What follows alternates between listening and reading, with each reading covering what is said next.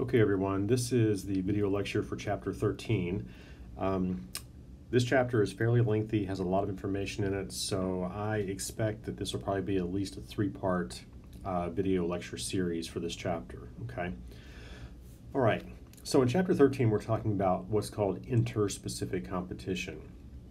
Interspecific competition is competition between individuals of different species, interspecific. You'll remember in Chapter 11 we talked about intraspecific competition, which was competition among individuals of the same species. Okay?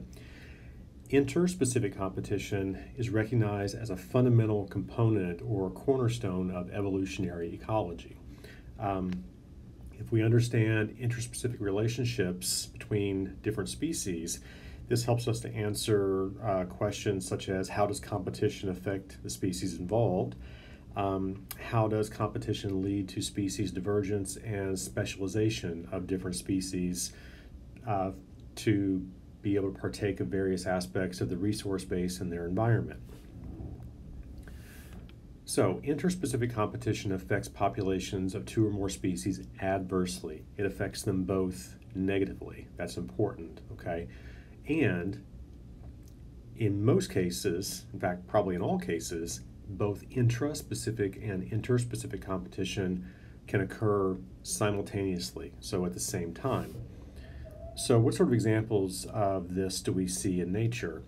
Well, if we look at, let's say, an eastern deciduous forest in North America, a forest that you might find, in Virginia or Maine or somewhere else in New England, made up mostly of oak trees, maple trees, trees that lose their leaves. Well, gray squirrels there compete among themselves for acorns. That's an example of intraspecific competition, but they also compete with other species for the acorns, such as white-tailed deer, white-footed mice, blue jays, wild turkeys, and various other species that feed on acorns. So competition then for that very limited resource, the acorn base in the forest, may lead to some of these species actually foraging for other food that is in less demand. So maybe they begin to specialize in other food resources that are being less intensely utilized by other species. It's easier to get that resource if it's not being competed for as heavily. All right, so you'll remember from Chapter 11, we had two basic forms of intraspecific competition.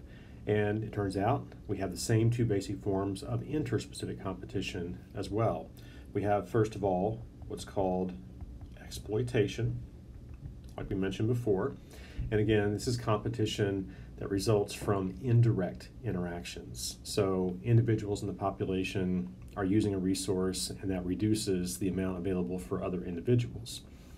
We also have what's called interference competition. So here, competition is the result of direct interactions. Individuals in a population use resources and prevent other individuals from accessing those resources. So it's more of a direct interaction of sorts. All right. Now, more specifically with regard to interspecific competition, most types of interactions that we see between individuals of different species can be classified in one of six categories. Okay, we have what's called consumption competition or consumption interaction. We have preemption, and we'll go through these here in a little bit. We have what's called overgrowth competition. We have chemical interaction. We have territorial and encounter. Encounter. Okay. All right, so let's go through these. Consumption competition is when individuals of one species inhibit or in some way stop individuals of another by consuming a shared resource. So the acorn example that we saw, right? You have squirrels that are eating acorns. That leaves less acorns for the white-tailed deer, for example. Okay, that's consumption competition.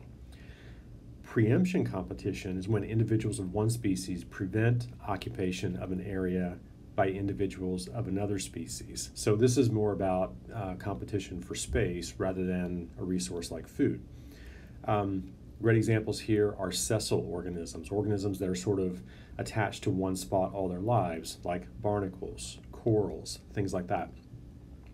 If a barnacle is physically occupying a three-dimensional space on a substrate, that space cannot be occupied by another organism. That's preemption, okay? Preemption competition. Overgrowth competition happens when individuals of a species grow over individuals of another species, so preventing their access to a resource. This is very common in plants, right? So taller plants shading shorter plants, okay? Chemical interaction competition is when individuals of a species release some sort of chemical, like a growth inhibitor or a toxin that inhibits or kills other species, thereby preventing the other species from encroaching on the species in question. Good example of this, I didn't leave myself much room here, in plants is what's called allelopathy. In allelopathy, plants secrete chemicals, typically from their roots, that inhibit germination of other species. And so it creates sort of a buffer zone around the plant where other plants of other species have a difficult time germinating. And so that prevents the other species from sort of stealing, I guess you could say, the resources of the plant that's secreting the chemicals. All right. Territorial competition, what we have is the behavior of one species that excludes another species from a certain location that is defended as a territory.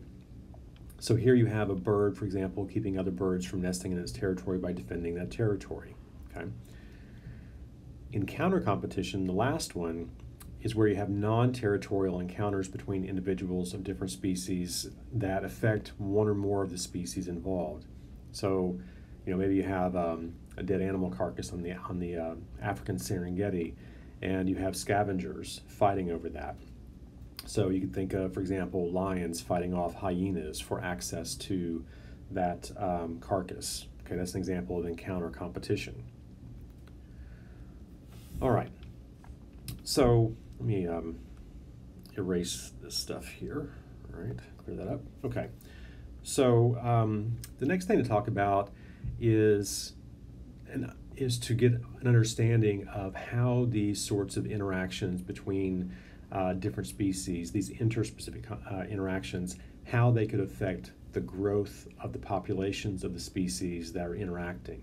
Okay, so to do that, we have to talk first of all a little bit about two mathematicians that were very important in terms of developing a conceptual model for population growth that takes into account interspecific interactions. So we had one mathematician named Alfred Lotka and another one named Vittoria Volterra, sort of a mouthful. They independently developed a mathematical expression to model consumption competition specifically. Okay, so consumption competition. This model is referred to today as the Lotka-Volterra model of population growth. All right, Lotka-Volterra model. So the question is, how is the Lotka-Volterra model related to the logistic equation for population growth that we saw in Chapter 11? And what then does this Lotka-Volterra model tell us about the relationship between two competing species? Well, if you remember, the logistic growth equation for population growth in Chapter 11 took into account the birth and death rates, or how it is that birth and death rates could vary with population size. So remember that a population that was small in size could grow very rapidly because it had low death rates and high birth rates. But as the population gets larger and larger and eventually approaches its carrying capacity, its birth rates would decline and its death rates would increase, and eventually you'd reach sort of an equilibrium between those two, and the population growth would slow down and eventually stop at what we call carrying capacity, or K. Okay. Well, if we're looking at the logistic growth equations for two species, say species 1 and species 2, then what we have is dn over dt, so dn1 for species 1, equals r1 times n1. So remember, r is the intrinsic rate of growth. So this is intrinsic rate of growth for species 1. N is the size of the population at a given moment, again for species 1 in this case. And we multiply that by 1 minus the size of population 1 divided by population 1's, population 1's carrying capacity. Sorry about that. Okay. Now, if we're doing the same thing for population 2, it's the same, except now we have subscript 2 to denote that we have population 2 that we're considering. 1 minus, sorry guys, I'm really botching that.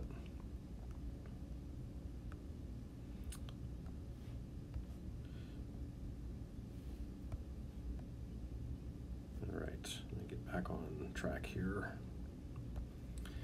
All right, so R2, so okay, 1 minus N2 over K2. Okay, so this then is our logistic growth model for population 1 or species 1, we could say, and this is the same thing for population or species 2. Okay, now the Lockyer-Volterra model is going to modify both of these equations, or the logistic growth equation. All right. So remember, logistic growth equation that we see here differs from the exponential growth equation we saw earlier, in that the logistic equation modifies exponential growth equation to include birth and death rates that vary with population size. And that's what this portion or term in the equation actually allows to happen. Okay, population size divided by the carrying capacity. Okay, all right. So now the question is, how do we modify the logistic growth equation that we see here to model the competitive effect of one species on the population growth of the other? Well, the way we do it is by, and let me change colors here. The way we do it is by introducing what's called a competition coefficient. Okay, we're going to introduce a competition coefficient. Let me separate this. All right, so this term then includes the population size of the other species, either population 1 or population 2, okay? And so the competition coefficient then quantifies the per capita effect of species 2 on species 1, and that is alpha. It also quantifies the per capita effect of species 1 on species 2, and that is beta. All right, so alpha and beta then are our competition coefficients. Again, alpha models the effect of species 2 on species 1, so the negative effect of species 2 on species 1, and beta, the negative effect of species 1 on species 2. So the competition coefficients here then are factors that convert an individual of the competing species into the equivalent number of individuals of the species whose growth is being examined or analyzed based on their shared use of resources that define the carrying capacity. All right, that was sort of a mouthful, but I think it'll become clear what I'm talking about when I go a little further on here. Okay, so for species 1, we have the term alpha N2, okay? That accounts for the competitive effect of species 2 on species 1. So alpha N2 accounts for the competitive effect of species 2 on species 1. So we can then rewrite our formula this way. So remember, we have dn1, so we're looking for species 1 here, over dt equals r1 n1 times 1 minus N1 plus alpha N2 divided by K1. All right, so now you see that we've included our competition coefficient term right there, okay? So again, alpha N2 accounts for the competitive effect of species 2 on species 1. This formula is for species 1, looking at its change in population size with time, but now we've included the effect of species 2. The idea is here that these two species are competing for the same resource, a shared resource, right? And so by including alpha N2 here, that is essentially us including the effect on that resource of species 2. How much of that resource is species 2 taking away from species 1? That's effectively what's going on here, okay? Now, the other term, remember, is beta, and beta, again, is the effect of species 1 on species 2. Okay, so we have a new term, beta N1, and that accounts for the competitive effect of species 1 and species 2. So now that formula becomes dN2 over dt equals R2 N2, oops, I keep forgetting my 1 minus N2 plus beta N1, yep, divided by K2. All right, okay. So now again, we've included the competitive effect of species 1 on species 2. So how much of the resource these two share or are competing for does species 1 get, and how does that negatively affect the growth rate of species 2? All right, so let's say we have two species of grazing herbivores that are feeding on the same plants.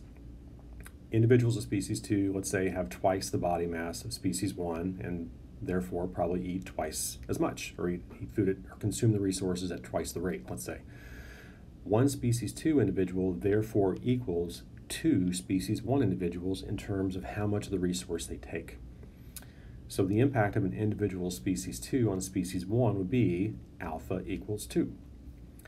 And because species 1 consumes that resource or that plant at half the rate of species 2, the impact of an individual species 1 and species 2 would be 0.5. So alpha here equals 2.0 and beta equals 0.5 in this example, okay? And again, that's because species 2 has twice the body mass of species 1, okay? All right.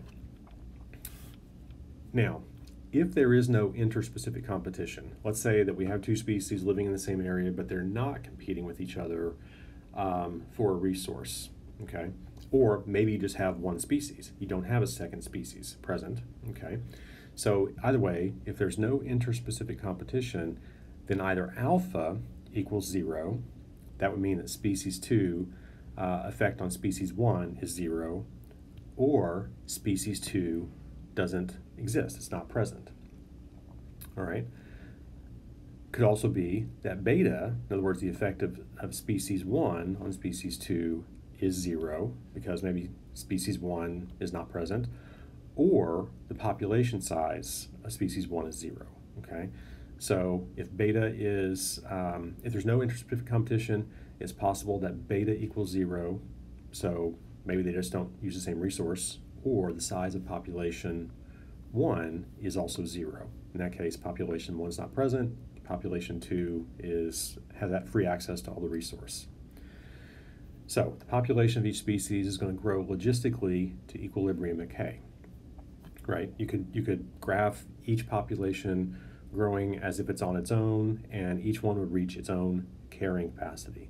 But now the question becomes, well, if they are competing with each other, what happens then to their growth rates, and what happens to the size of the population once the combined carrying capacities of both species is reached, okay? What happens then when there is interspecific competition?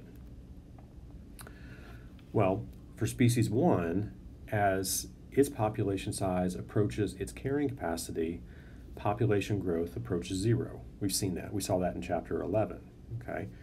Now, species 2, though, is also competing for the same limited resource that determines the carrying capacity of species 1. So we have to consider then the total effect of species 2 on species 1 as alpha N2, as we've seen. As the combined population size, N1 plus N2, approaches the carrying capacity of species 1, the growth rate of species 1 approaches 0.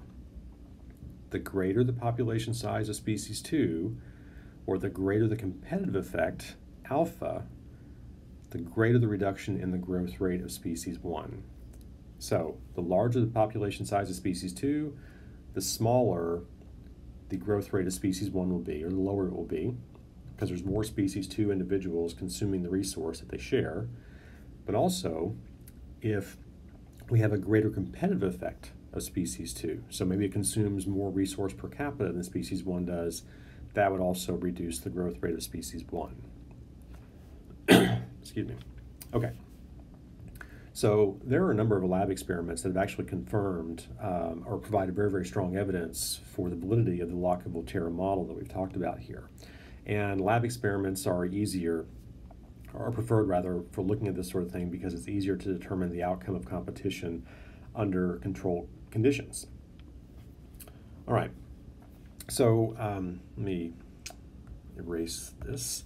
There was a Russian biologist named G.F.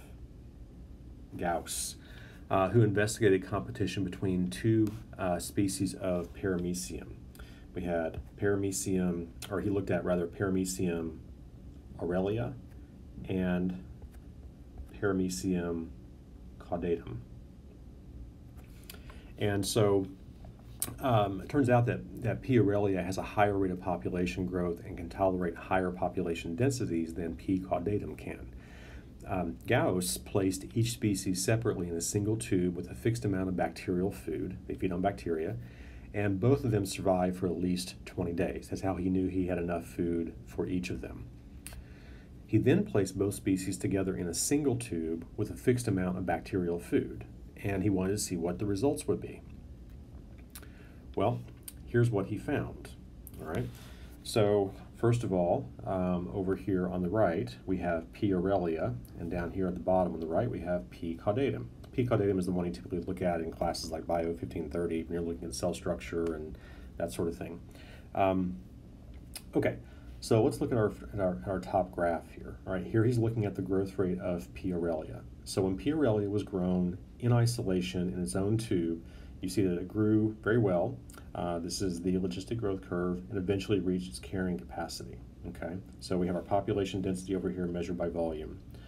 All right, now when he grew P. aurelia with, or in mixed culture with P. caudatum, he saw that P. aurelia survived, but it reached a carrying capacity at a lower density. So its carrying capacity was significantly reduced, but it still survived. It did not go into extinction. Okay, even though it was competing for the same bacterial food resource as P. caudatum was. Now, in this lower figure, when P. caudatum was grown in isolation, you see it did well also. It reached its carrying capacity and stayed there for quite a long time. Okay, but when it was grown in a mixed culture with P. aurelia, you see it initially ticked up, but then once competition increased, it really sort of started to lose out to P. aurelia. Okay, and eventually what he saw over extended period of time, not shown here, is that P. caudatum went to extinction. It was outcompeted by P. aurelia. All right. Okay, so that was interesting. That showed a very different result when the two species were competing directly for the same food resource than compared to when they were grown in isolation and not competing. Gauss then performed similar experiments using P. caudatum and a different Paramecium species, P. bursaria. And these species actually coexisted in mixed culture. They both reached their carrying capacity and coexisted because of differences in feeding behavior. Turns out P. caudatum fed on bacteria suspended in the solution, and P. bursaria fed on bacteria at the bottom of the tube. So they were feeding on different aspects of their resource base and therefore did not compete directly. And so they both persisted, they both survived. One did not outcompete the other. All right, a biologist named David Tillman investigated competition between diatoms, Asterianella formosa and Synedra ulna. Both of these diatoms require silica in their environment to form their cell walls. Diatoms basically have glass cell walls. The population growth and decline were monitored over time, as well as the level of silica in the water. When grown separately with silica continually added, both species kept silica at a low level, meaning they were taking it up and using it. When grown together, silica used by S. ulna reduced the concentration below that needed by A. formosa for survival and reproduction. And so A. formosa was driven to extinction. And here we see that result. So let me kind of zoom in here. All right. So in this top figure, what you see is A. formosa, right? Here's A. formosa, and you see its growth rate. So you see the logistic growth curve there, flattening out at carrying capacity, and you see what's happening to the silica concentration in the water as that population grows, okay? So as the population grows, it's taking up the silica, causing silica concentrations to drop and flatten out. All right, now, in the second figure, here we have the growth curve for Synedra ulna, right? This is Synedra ulna, and you see again we have basically a logistic growth curve, so it flattens out at carrying capacity, and you see what happens again to the silica level. Okay, same basic pattern we saw for A. formosa.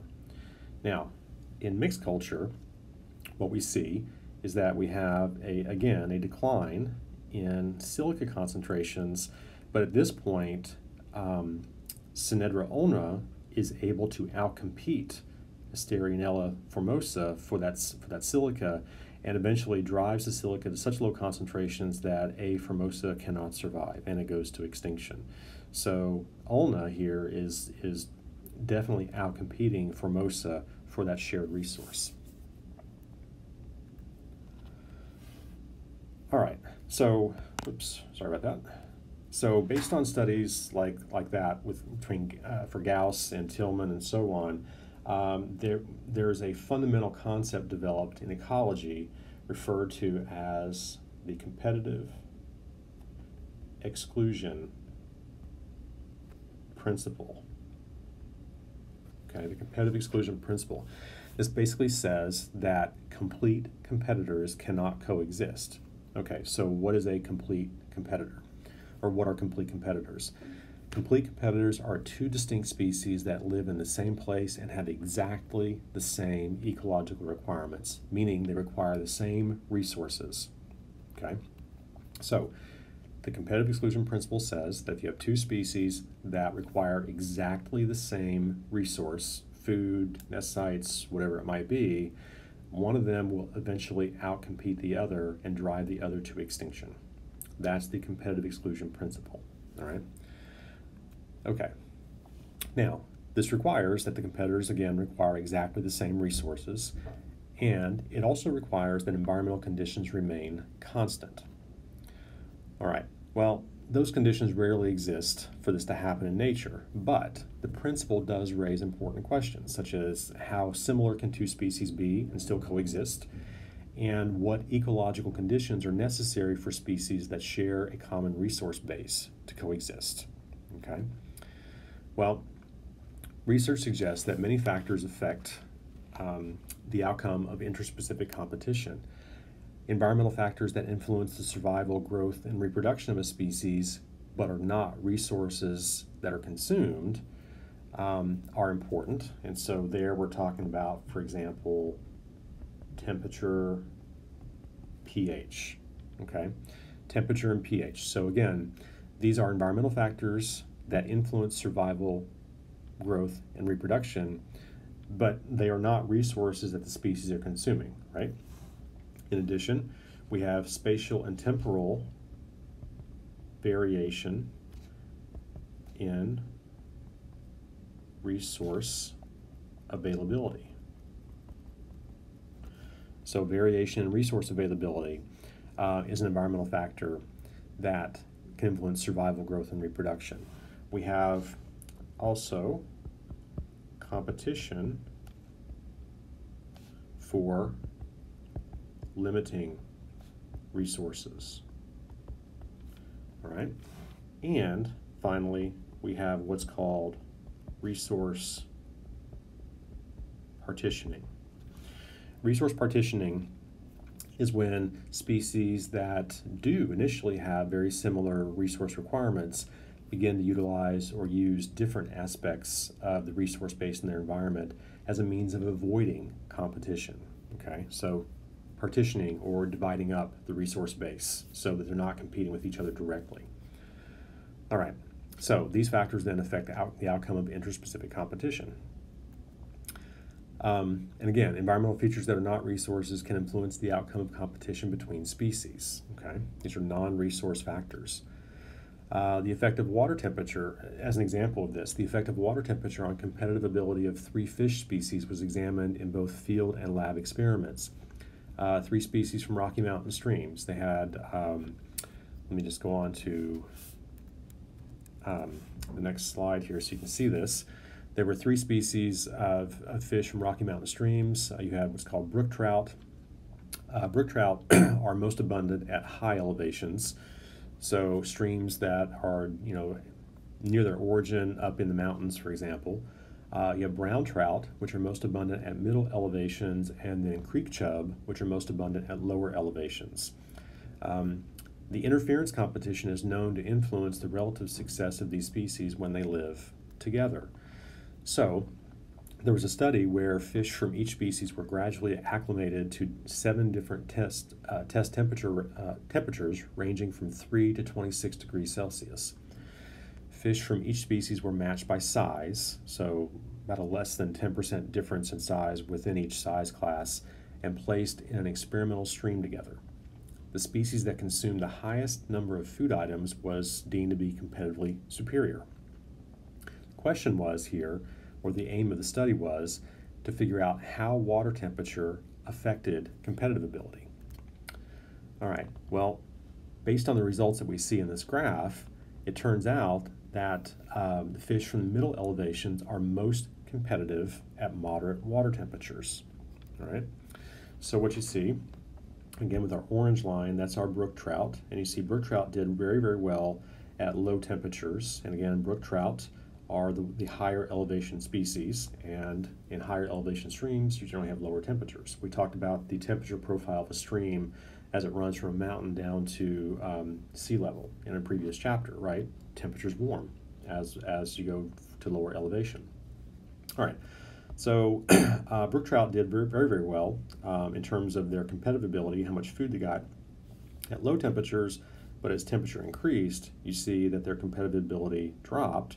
And early on, they were overtaken by brown trout, which do better at mid elevations along that stream gradient. Okay, they did very, very well for a long time over a very broad temperature range, from about 4 or 5 degrees up to about 24 or so.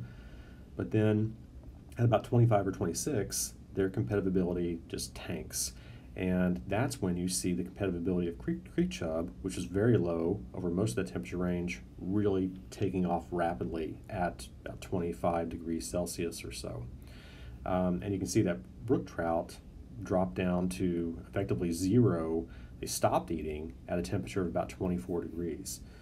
Okay. So, subsequent experiments along these lines with these 3 species of fish showed these temperature-related differences in food intake were due to temperature-driven differences in competitive ability and not any effects of temperature on appetite. So these differences that we're seeing here are direct results of temperature increasing or decreasing the competitive ability of these species. It's not an effect of temperature on their appetite.